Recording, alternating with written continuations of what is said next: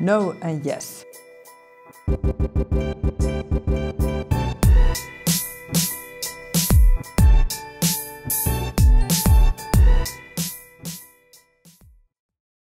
So let's see what we are dealing with here. In 2015, 8.8 million people died of cancer worldwide. In the same year, 14.1 million people were diagnosed with cancer. 1 out of 3 Finns will be diagnosed with cancer at some point in their lifetime. Cancer is not one specific disease. It's multiple complex diseases. And even within one tumor, we find not only cancer cells, but also immune cells, connective tissue cells, and blood cells. Cancer attacks with an army, if you will. And in order to combat cancer, we have to attack all the different parts of this army. So one of the biggest challenges with cancer is the plasticity of cancer cells, the ability of the cancer cells to avoid treatment or escape the immune system. We need to understand the mechanisms behind this plasticity.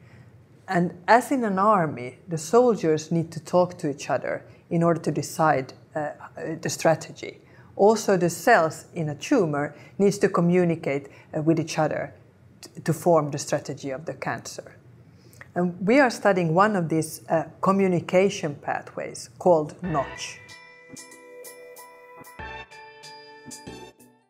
Notch is a protein on the membrane of the cancer cells that allow these cells to make contact and communicate with other cells in the tumor.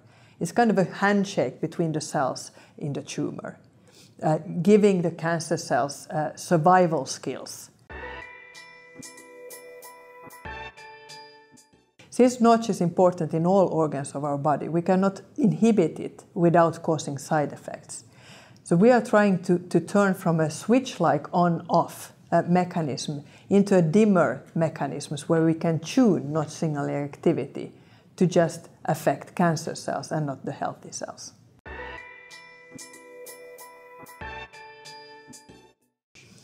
We are making 3D models of the tumor to try to understand the activity and the effect of Notch activity on the survival of the cells, and then also test the effect of these treatments.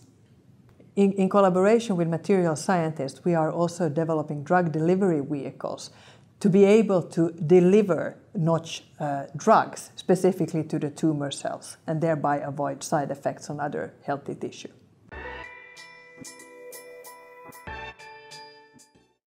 So you cannot cure cancer, but you can tune the survival skills of the cancer cells to make cancer a chronic disease that we can live with.